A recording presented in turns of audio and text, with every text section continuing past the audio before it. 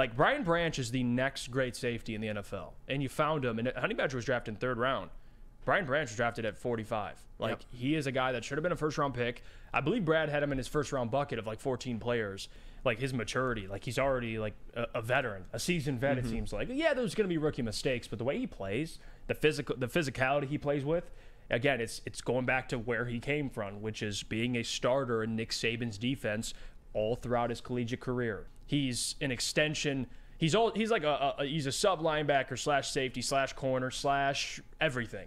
And that's what you want on this defense. That's what this defense needed. This defense was already one of the worst secondaries. They were one of the worst against the run. They showed promise last year, but you got a secondary player who can do it all, Sam.